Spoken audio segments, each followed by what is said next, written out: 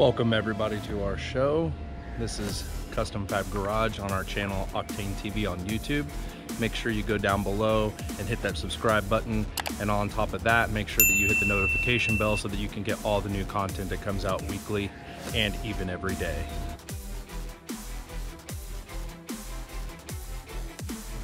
Here they are out of the saran wrap that they put on them, or packaging. They do have some swirl marks in them, I noticed, but we can just buff those out. But they look really good. Quality looks really nice. Hopefully the longevity of them is what I'm concerned about, is they'll last for a long time is what I'm hoping. That's why I'm making this video, to show people how good they are.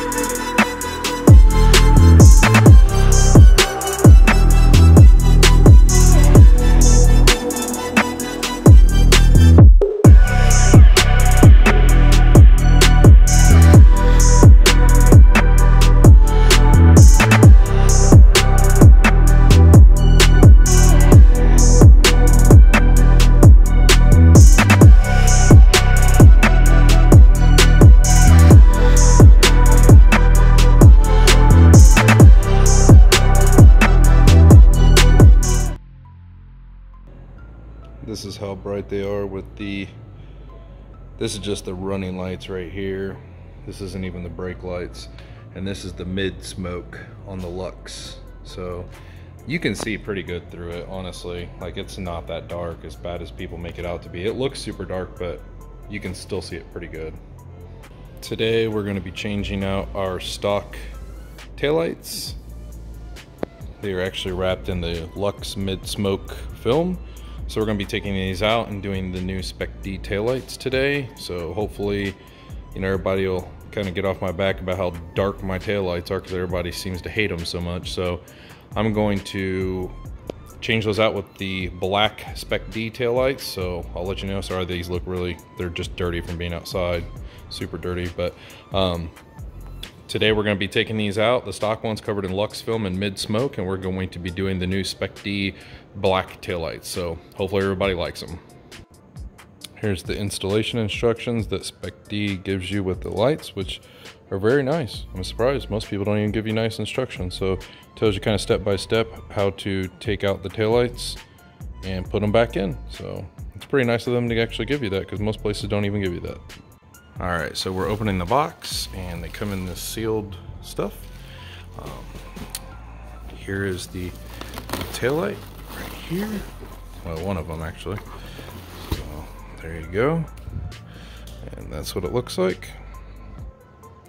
It does look really nice. So hopefully they'll last and not fill up with moisture and act like OEM, I'm hoping, because I'm afraid to take parts off this car if they're gonna fill up with moisture or water or anything like that. But love these new taillights. These look awesome. Can't wait to put them in. Here they are out of the saran wrap that they put on them, or packaging. They do have some swirl marks in them, I noticed, but we can just buff those out. But they look really good. Quality looks really nice. Hopefully the longevity of them is what I'm concerned about, is they'll last for a long time is what I'm hoping. That's why I'm making this video, to show people how good they are. The passenger side right now, and it says to remove this little piece right here. So we're gonna take that off. Yep, that just comes right off. And it says, I don't know, those are factory wears? That's crazy. So it says you need to remove these pieces right here. And they're like hand screws, so that we're gonna turn those and get those to come out. So there is where the one is, behind this pouch. And then if you go up here to this little hole, boom, there's the other one. So there's the other hand screw. So take both of those out right there, and then the whole taillight will come out. So we took off the two pieces, and we pulled the taillight out, which was pretty easy. And right down here, that big old black plug right there, we unplugged that from right here. And there is a part right here that you'll want to pull out on that has like a little plunger like that. Sorry about my focus. But that's really about it. And the taillight's out, so we're ready to put the new one in. Just be careful of this plunger right here because that could break. But now we're ready for the new taillight to go in. So I'm already noticing a big difference between both of these. This one's stud is short. So if you look at that stud, look how short that is. And if you look at the SPECD stud, look at how long the stud is on there. And it's causing this to stick out right here. So I'm gonna switch the stud and see if that, take the stock one off and put it on the aftermarket one and see if that fixes it. Look at, there's the difference. And obviously it's different on the end. One's pointed and one's more narrow. And the nut's different. So I'm gonna switch it out and see what happens. Hopefully that'll help. All right, so the taillight's in. It does look good. So switching that pin definitely works better because otherwise it will stick out another 1/8 of an inch, which is kind of out far right now, but much better than what it was. It was out like an 1/8 of an inch, like this part was just sticking out because that's the only thing that holds in on this side. But it does look really good. Looks clean. So there's that side and there's that side. So there's the brake light.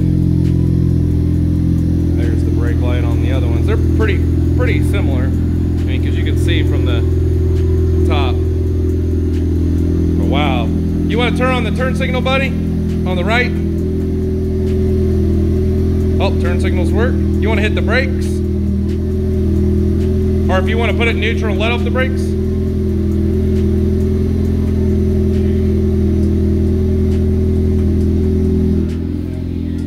So this is with, okay, there's without the brakes. So those are the running lights. I thought those were the brake lights. Oh, that's cool.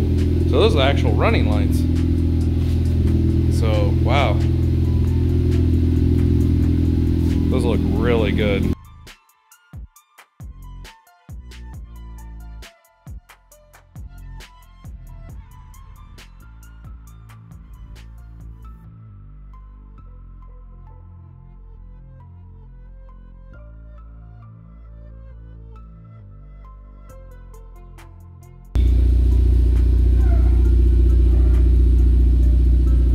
Brake lights, which are pretty good.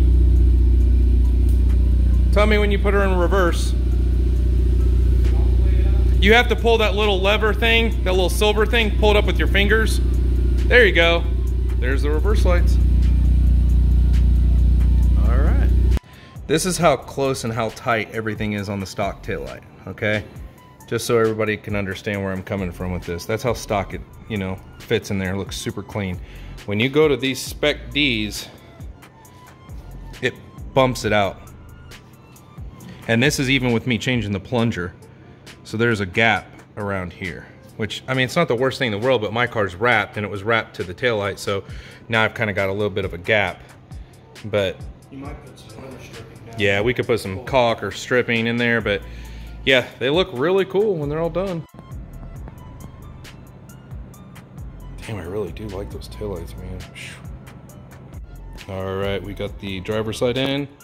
It fits a little better.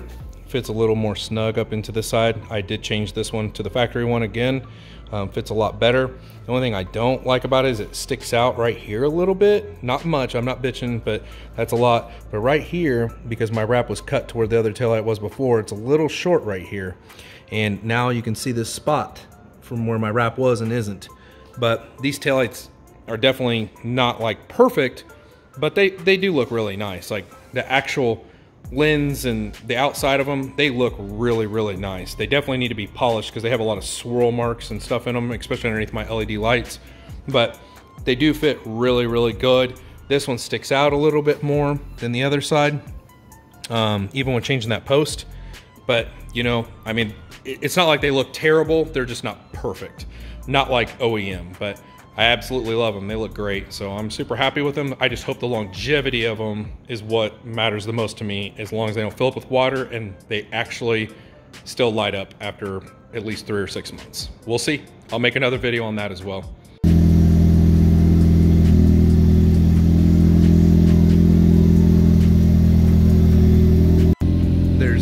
signal.